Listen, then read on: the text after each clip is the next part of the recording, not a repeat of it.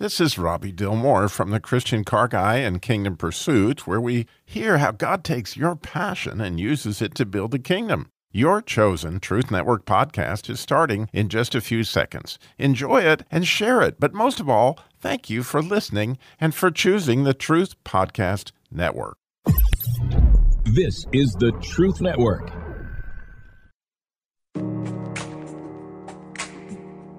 Welcome to Truth Talk Live. All right, let's talk. The truth is, I can't hide it, I can't hold it no more. A daily program powered by the Truth Network. This is kind of a great thing, and I'll tell you why. Where pop culture, current events, and theology all come together. Speak Your mind. And now, here's today's Truth Talk Live host. So is it the Great Commission or is it the Great Suggestion? Because statistics might bear out that less than 10% of born-again Christians are actively sharing their faith. So we might think as believers that if it's so good, if the gospel of grace and the good news of Christ and salvation and forgiveness of sins, and by his stripes we are healed, and eternal life in heaven is so wonderful, why aren't we giving it away? I'm Stu Eberson. Welcome to Truth Talk Live, and we're going to get real about this today, the Great Commission or the Great Suggestion. And I want you to tell me about your missions trip and about how going on a missions trip has changed your life. And then I want you to challenge the proposition that I'm going to now set forth, and that is life is a missions trip. Am I right? Am I wrong? Across the table from me is a man committed to the Great Commission. He is the commissioner of International Commission, a ministry that's dedicated to spreading the gospel. Brother Mark Good, Dallas, Texas, a Texan in whom there is no guile. It's good to have you on Truth Talk Live, sir, right here in the hot seat. Your heart beats to share the gospel of Jesus Christ. Tell us more about this. That's great, Stu. Thank you for giving us an opportunity to be on today with you and to share about how we go about sharing the Great Commission. And it's a commission. It's not the suggestion. Yet people do feel like it's up to pastors and mission pastors or somebody else to go share. But God said for all of us to go into the world and to share the gospel and make disciples of all nations, baptizing them in the name of the Father, the Son, and the Holy Spirit, teaching them to observe all that I have commanded you. And then this is the best part. And lo, I am with you even to the end of the age. And where are we now? Well, who knows? But it's a great thing to be able to go and to share Jesus. And that's what we do. International Commission is about sharing the gospel. A lot of places go and they do great things. There's all kinds of missions in the world. You asked me a question off the air a while ago that is a great question. What makes International Commission different than other mission organizations? And my answer is that we strictly go to share the gospel. We are an evangelistic outreach, and we go to share the gospel. Other places go and they do great things. They do humanitarian things. They may build a water well, or they may share different things. They may paint the same bench that they painted last year.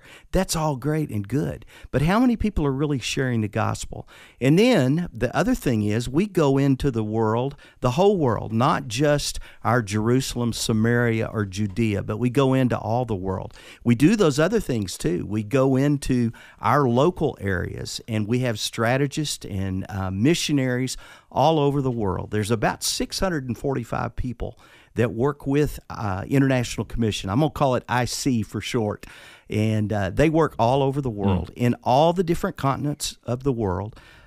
We have been blessed over the years, Stu. We've been in ministry now for 50 years. Ministry was started by a simple cotton farmer out of West Texas. And God got a hold of his life, said, you know what? I think you need to go and you need to share the gospel. So he did. And he started out by going from West Texas around Lubbock, Texas, and he went down towards the river ministry, really, in Mexico, and started there.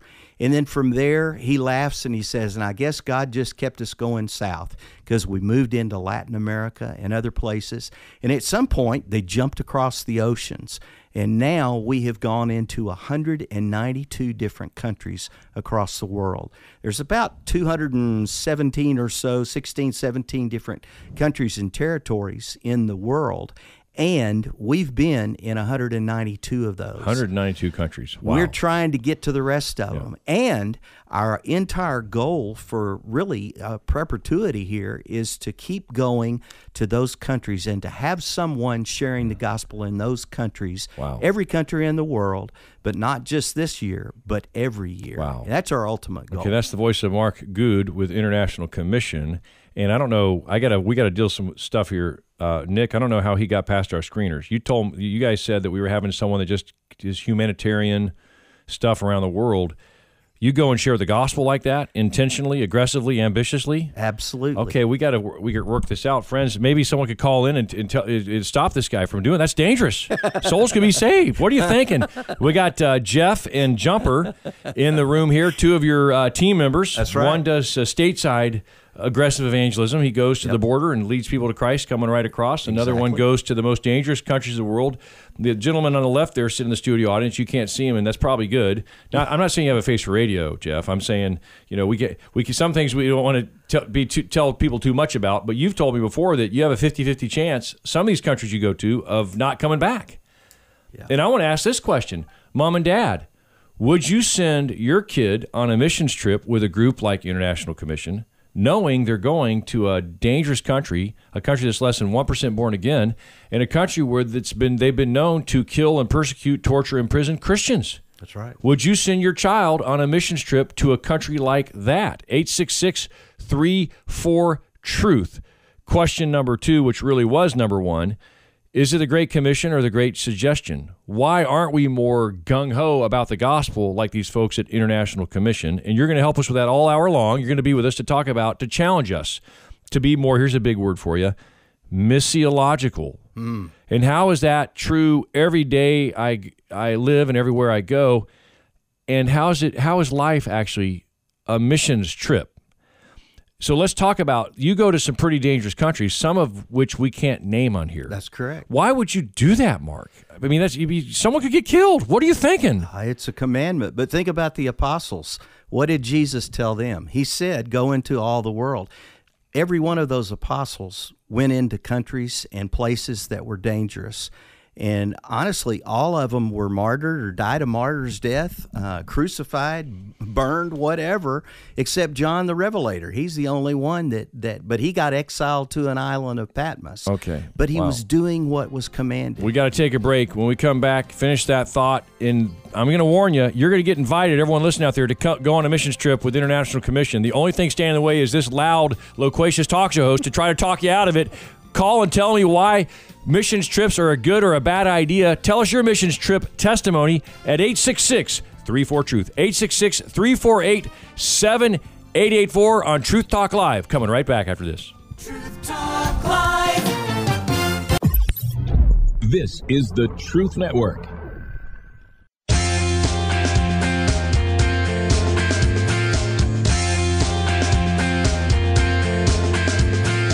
Truth Talk Live, a show committed to busting you out of your comfort zone. Every time I get behind the mic, I'm Stu Epperson. It does that for me because these guests are amazing. The callers are remarkable. The Marine that called in yesterday says, look, talking about would you suffer for buying a copy of God's Word? He's like, I signed up to give my life for my country when I deployed with the Marine Corps. He says, I'm glad to buy all kinds of Bibles. I don't care what it costs me. I mean, those kind of calls riveted me yesterday on this show. Get the podcast. Learn more about all this at truthnetwork.com. Right now we're talking to some gentlemen who are with a ministry that aggressively shares the gospel all over the world. And a lot of questions pop into your mind when you talk to folks like this. First of all, we open the show by saying, is the Great Commission, is it really just a great suggestion? Because if you look at how few believers are sharing their faith, you think, well, maybe we just think this is one of those, options that, we don't, this is not necessarily a required course, right, to graduate. But it is the Great Commission, and then this idea of missions trips. And we asked the question, parents, would you let your kid go to a missions trip, even to a dangerous place? Maybe we should layer that deeper and say, kids, would you let your parents go? Because like Jeff's in the studio, his kids let him go. He tells me 50% chance he doesn't come home, and he tells me the countries to go to. We've supported him financially, and it's crazy, and he's been on the show before. And that right there, but we had lunch, Mark, with International Commission, the president out of Dallas, Texas. Thank you for being here and for sharing the kind of the mission of the ministry earlier. We had lunch with Jumper here, Jeff and I did, and we had a little bit of an intervention. We talked about that at coffee, didn't we? We did, yeah. So Jumper, get that mic on your chin and come up here and tell everyone, what happened. Your life wasn't going so well. You're a born again believer. You're doing the right stuff, but you're in some. You don't need to get into the stuff you're into, but you have some challenges that life is hitting you hard. With family and other things, and suddenly you met Chetwood at Mayberry. We had lunch, and some things took a different turn. Quickly, tell us what happened. Yeah, so Stu, I was in a cloud. You saw me. I was in a dark place, and Jeff invites me to go to the Philippines on a mission trip to Southeast Asia with International Commission to share the gospel. And so we went through a process and several weeks of deciding, and in the end, I just felt called to go, and it absolutely turned my life upside down. It absolutely changed everything. When you see 15,000 people make first-time professions of faith, when you walk up to somebody and ask them if they ever heard of Jesus, and they say, no, I don't know who that is, and you ask them, what's a Bible? They don't have a clue as to what a Bible is, and they are downtrodden, they are beaten, and when you share the greatest information, the greatest story ever told with them, and their whole complexion changes. I mean, you can just see weight lifted off of their body, off of their face, in their facial expression, and it is an awesome joy to do that, and a privilege to go share Jesus. Wow, and it got you out of your funk, and now you're full time, going out there all over the country and the world, but you're focused stateside, sharing the gospel. Yeah. So International Commission has been looking at North America the past 3 or 4 years. We're working on projects across America. We've been in 4 or 5 states already so far. And I tell you what, the church in America, they need a facelift. I tell you, people come to church. It's the social gospel. They got programs in place, and they've lost the Great Commission. Yeah. They think it's a great suggestion, or only a certain group of people in the church are out evangelizing and sharing the gospel. We delegate that to the super spiritual folks. But if you want to spark a revival in your own life, go share the gospel with someone who's got a bigger set of problems. Because you had some problems that day at the restaurant at Mayberry in Winston-Salem on Miller Street. You had some problems. But when Chetwood starts telling you about the souls, the less than 1% of born-again folks in the country that he wanted to take you to, and he took you there, and you gave the gospel to people who went from darkness to light, and you saw their lives changed. Suddenly your problems were tiny here in America, right? And so that's a revival, Jumper. It was incredible, because when you see how most of the world lives and how compared to how we live in the United States or in North America and our lifestyle, there's no comparison. Okay, we got to get Skip on the line, a Winston-Salem, North Carolina caller. We got the lines are filling up. The number's 866-34-TRUTH. That's 866-348-7884. It's an all missions hour. What about these missions trips? Is it the Great Commission, or is it the Great Suggestion? Maybe we should, back off of evangelism. We're not doing much of it now as a church, but what would happen if we woke up? Why aren't more people going on missions trips? Let's go to Skip. Skip, you're on Truth Talk Live right now, buddy. Jump on in here, okay? Talk to me. Hey, Stu, how are you? Hey, man, fantastic. Good to hear your voice. What do you think? Well, when I heard this, I just want to make a brief comment. My dad, I was raised, my dad was worked for the federal government in Northern Virginia. Mom and Dad loved the Lord. They were so much a part of my life, spiritual life. But anyway, my dad retired from the federal government and moved to Roanoke, Virginia, and God got hold of his heart in his retirement years And basically, he was in full-time Christian service, traveling overseas. And there is a church in the country of Romania now that he helped plant. He was not a Bible college graduate. He was not a pastor. He was not ordained. Did not go to Bible college or anything. But Dad spent his retirement years traveling all over the world, wherever the church wanted him to go, that he was involved with, doing exactly what you're talking about. And he would come back just so full of life. That's something. And so, but he was retired. He's supposed to chase a little white ball. He's supposed to get the camper and pull his casket and his motorcycle behind that, and go do some things. He hadn't been able to do it. Here he's going planting churches in Romania. Skip, come on, man. We might need to do an intervention on you. I know. Well, you brought that up, and he wasn't a good golfer, but he liked the game.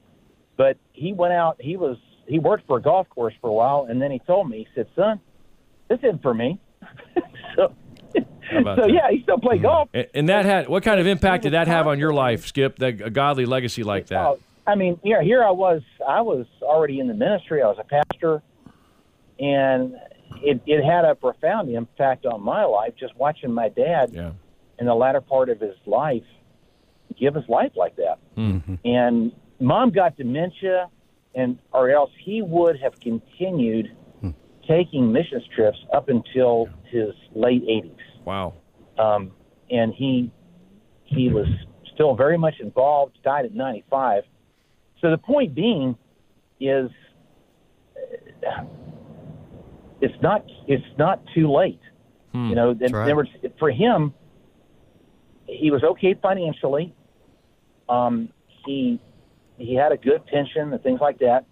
Instead of, like you said, just spending his twilight years twiddling his thumbs, he was very effective and actually had a second career in full-time Christian service. Wow. Now, let me ask Mark Good. Skip calls in. What a great testimony. Skip, stay with us. We got some other callers calling in, and we may have to wait to the break because we're coming out of a break. But why is what Skip just shared, in America, that's the exception, not the norm. That's right. Shouldn't that be the norm? Isn't that what biblical Christianity is? You would think so. You would think that's what we need to do. Well, God bless you, Skip. Thanks for sharing. You blessed us. We'll go to some more calls. We got Clay, Vanessa, and some other folks that want to get in at 866-34-TRUTH.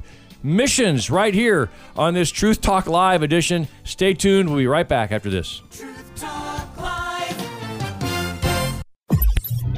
This is the Truth Network.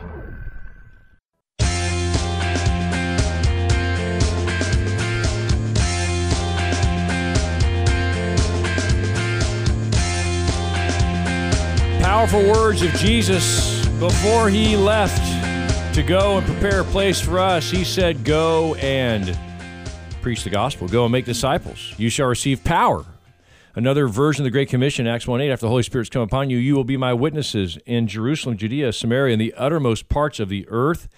And out of that commission, here we are. Here I am calling on Jesus because someone heard Jesus, followed Jesus, and went fishing.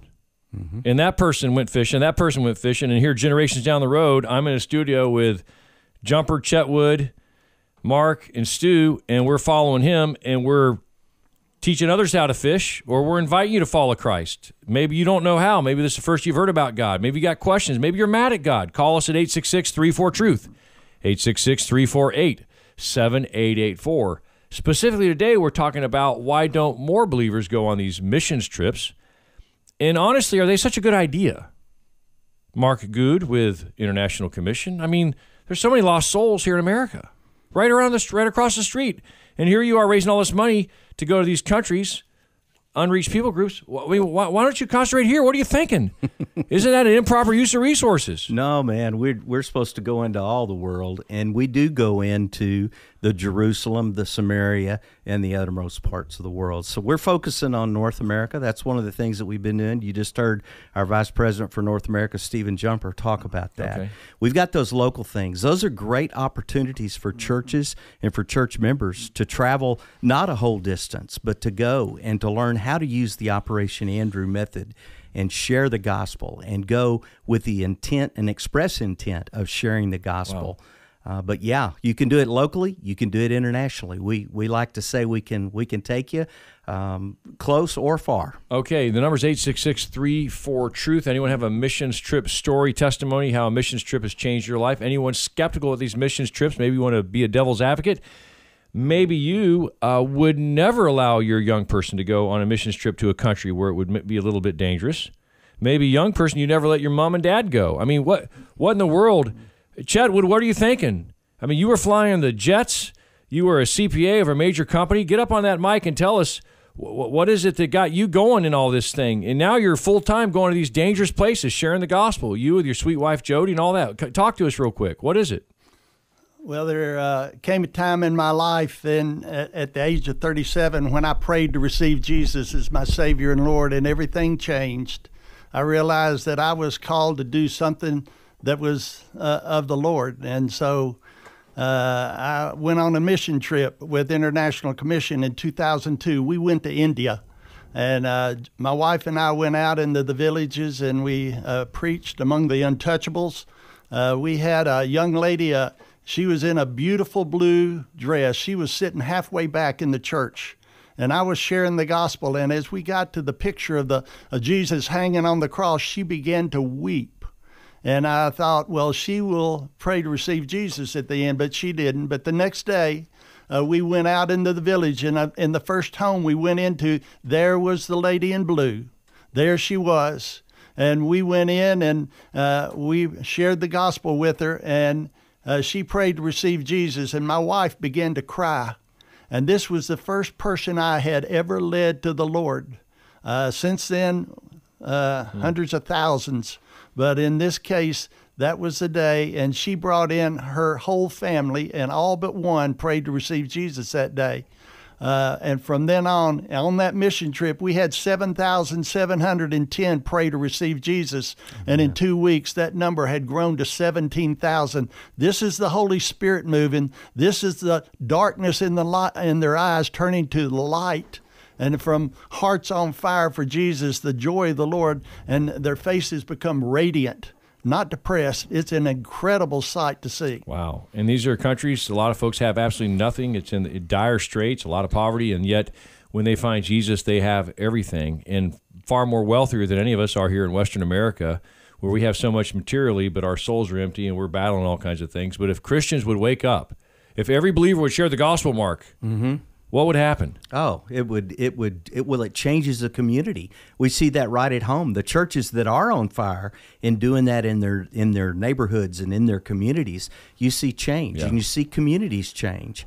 And the same thing happens overseas when that happens there. Why aren't we sharing our faith more? Why aren't more of us excited about missions? Why aren't we celebrating it more? Why are our eyes glossing over when the missionary takes the stand in the church and starts preaching? Well, should we be more excited about that and the revival that breaks out when you go on a missions trip? 866-34-TRUTH, toll free 866-348-7884 if you want to comment or maybe share something with our guest, or maybe share a testimony how God touched your heart, as our guest caller earlier did, about a testimony related to a missions trip. 866-348-7884.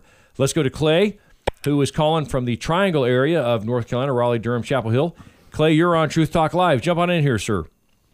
Brother Stu, and it's a great pleasure to be able to talk to you again. And, it's interesting that you have the Gospel of Mark in the studio with you talking about these things. How about that? Here's something. Mark 16.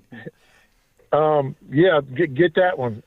But here's something to share. Years ago, when I was doing an outreach, and it is a mission, just think about this. You talk about, you're doing commission or commission.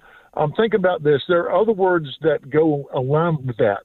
You got admission, you got commission, you got permission, you got omission. Think about that. The shorter words for that are admit, permit, commit, and omit. But I heard a pastor, and it was just before I found Truth Radio, talking about what are you an admission of? Is the Lord going to admit to you to be where you need to be? So what my story is that, I've been able to do mission trips here in this area and other places. I mean, I have not gotten to go overseas like I did when I was in the military or, to go to other places. But, years ago when I was doing this outreach thing in downtown Durham, I got to be part of this wonderful group, and I got to meet this wonderful man and his wife, Brother Don. Thank the Lord, he's an evangelist, I think somewhere down in Texas or Mississippi or something like that. And on the back of his truck was, "What is the gospel?" And underneath each letter, GOSPEL, says, "God offers sinful people eternal life." And I have not forgotten that. And I have said that with people. I'm like, are you saved? Do you know Jesus? Do you know the gospel? And I had a guy 2 years ago at the state fair make me up a shirt, and on it is the cross with blood and the crown and the spray painted on the thing, "I believe in the gospel." Wow. And I believe that when we can be in a mission and admit that we need to be out doing his work and sharing the gospel, it makes all the difference to me.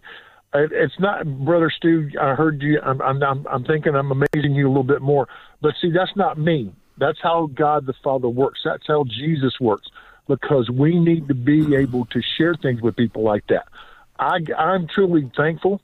I feel I've been blessed, and I know that's going to happen a little bit more.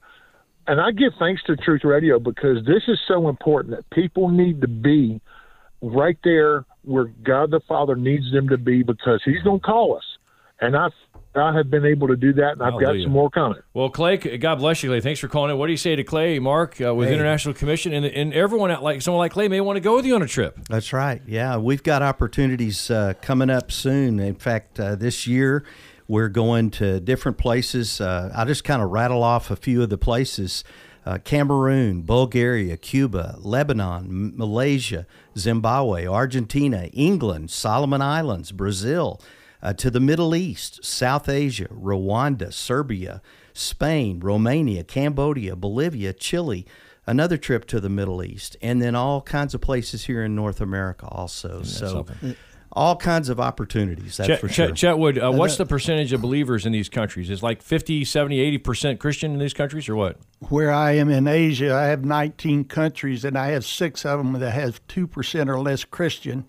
I have 15 who have 10% or less Christian. What does that mean? 98 out of 100 have never heard the name of Jesus. 90 out of 100 have never heard the name of Jesus. Half of them are in the top 50 most persecuted countries in the world. When we started back in 2005, my wife and I, number one was North Korea. It has been number one since until last year. And Afghanistan took number one. Number 3 was Vietnam. Number 4 was Laos. Number 10 had been, was China, had been forever number one. And here we go to these countries, and what a privilege it is to go share the only message that will change an eternity, the gospel. And the Voice of the Martyrs, they rate these countries, I guess, don't they? That's right. So it's pretty safe, these countries, right? What do you say? Well, as I told Stu, and I said, the places we go, my chances at Christmas to be back at Christmas are 50-50. Wow. Why would he do this? What would compel him to go to places where it's dangerous? Would you send your youngster? Would you go on a missions trip where you could get killed for the gospel? Or would you have to do an intervention and get someone to stop you from doing it? My niece and nephew just came back from one to the Middle East, and we'll talk about that and more on Truth Talk Live. More missions coming up, and your calls after this. Truth Talk Live.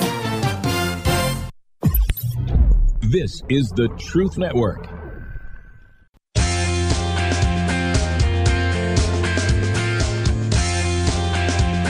Okay, just these guys are blowing my mind and making me uncomfortable at the same time. I mean, Nick, how do we get guests like this? They come in here and they kind of make things awkward and uncomfortable because they're challenging me and all of our listeners to think more missiologically, to think more about people that need Jesus. I mean, what else is there that we should be more passionate about? Knowing Christ, of course, and making him known. If you don't know the Lord, we'd love to introduce you to him. And you're listening to a great place. Wherever you're listening to this program, keep listening. Listen to the Word. Go to a Bible-teaching church. Go to the person that's been sharing the Lord with you. Go talk to them and say, hey, I want to receive Christ. I want to follow Christ. I want you to disciple me. Go get baptized. Publicly express that to everybody. What he's done on the inside, baptism simply tells everybody on the outside, coming out of that water, visibly demonstrating and showing people how the Christ was raised you from the dead. You know, he buried with him in baptism, raised a new life. And then you're naturally to go make disciples. And one thing, Mark Good, that Chetwood here and Jumper have reemphasized to me over and over again every time we meet is that some of these believers, like in China and other Asian countries, when they come to Christ, it's instantaneous. Like they are instantly fishing for men. Like they don't be they are what do we call it? They are fertile believers. That's right. Yeah. And it is great because the excitement and the change in their life immediately is evident. You see it in their faces. Jeff said it a while ago. You see the glow. You see their physical countenance change, and you also realize that here in America, but definitely you see that. And the best time to go share the gospel is right after you've received Christ as your Savior. Right there and right then. And you know, what did Jesus do? He went where the people were, and that's what they need to do. They need to go talk to their friends immediately and tell them what's different about their life. That's so cool. And you know, what's neat about what you're doing with International Commission, you just had your 50-year anniversary. Read some of these accolades. I just kind of neat how God's worked, and some of these have even changed since you've done it. A ministry that is committed to sharing the gospel all over the world and coming alongside the church and really planting churches, because that's God's human organization, right? That's that the human way he organism that he works through, church planting. And the discipleship machine of the kingdom is the church, the local church. And you're seeing these things spread out of this. Tell us, hit some numbers. Well, and the main thing for us, we want to keep the main thing, and that's the evangelism and spreading the gospel and telling people about the Lord. Just as an example, our 50 years in review, we've had... when we printed our program for our 50th anniversary, it was 27,278, 27 million, I'm sorry, 27,278,438. That's what we printed. It's already grown because this was back in October. By the end of the year, the number has almost reached 30 million. Wow. People that have received Christ under your ministry. Christ. Yeah. But to do that, you have to tell people about it. And there's over 20 million that have heard the gospel just since 2018. We didn't keep that kind of record for the first few years. But since 18, we've spread the gospel to 20,000 plus people. And, we love that. We love the fact that they get baptized. We love the fact that they're discipled.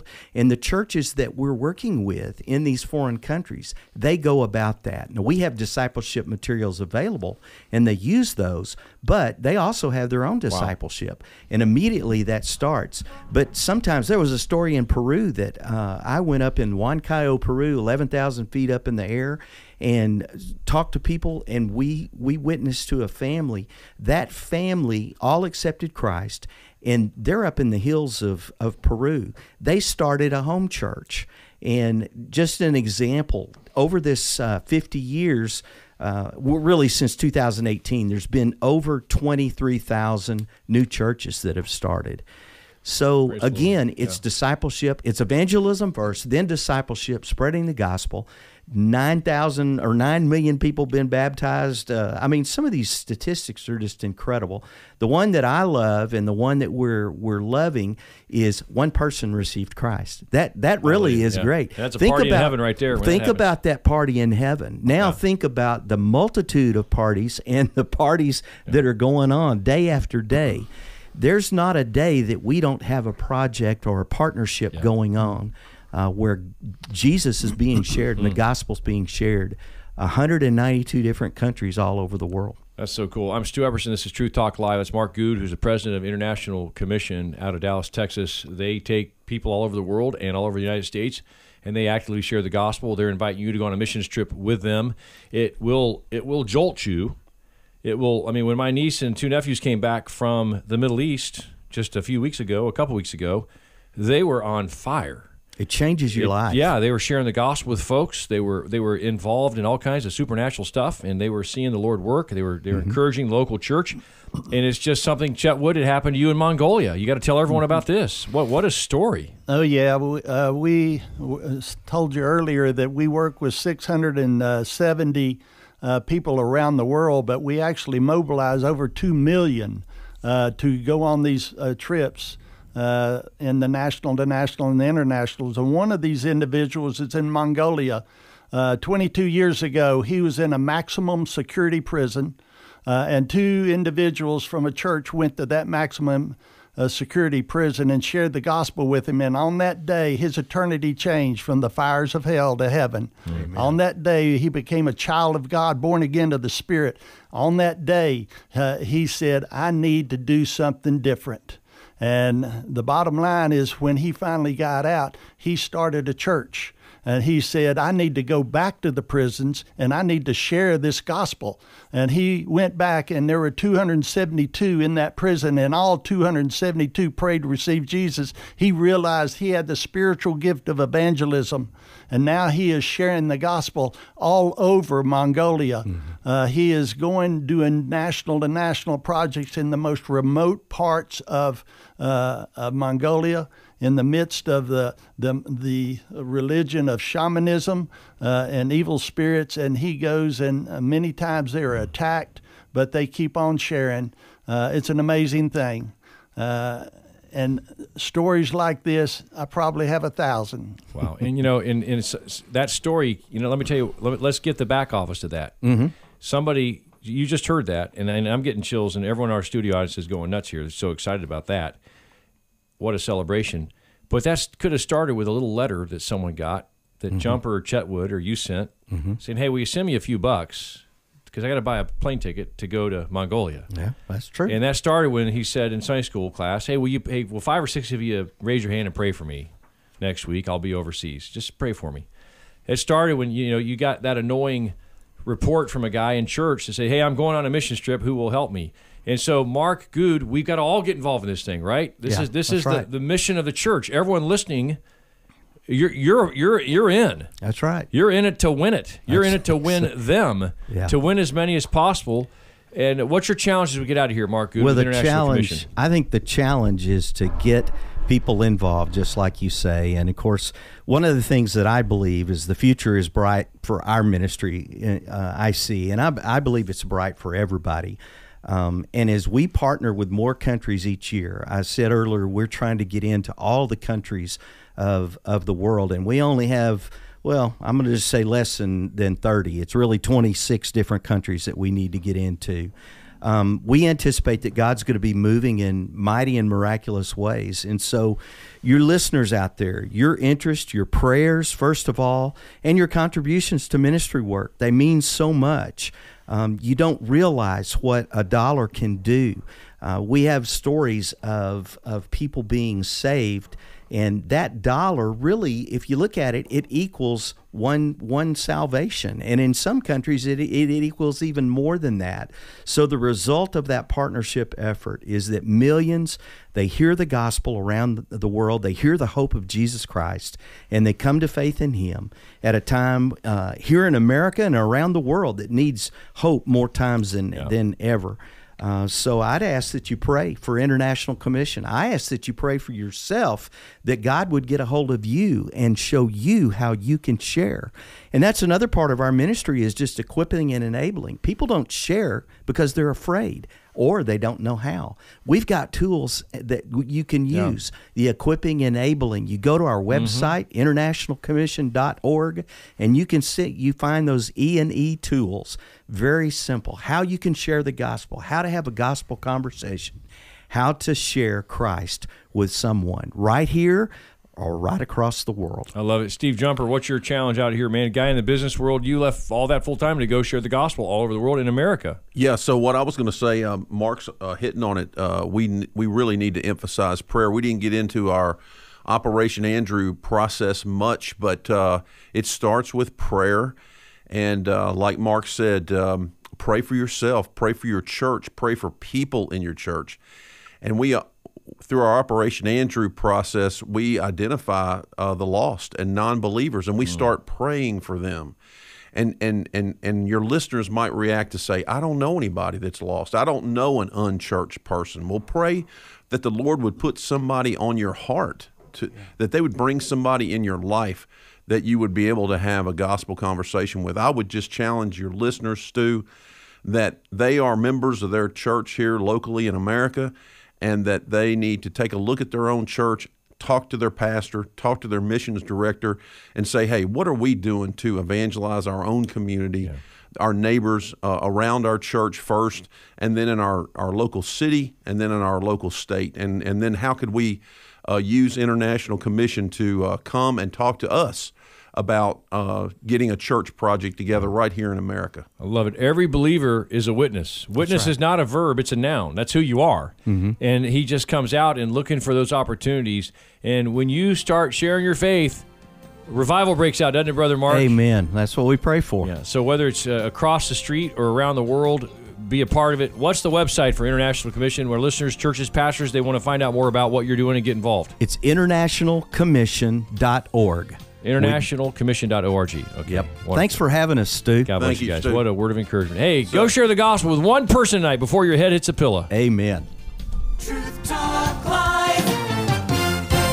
Another program powered by the Truth Network.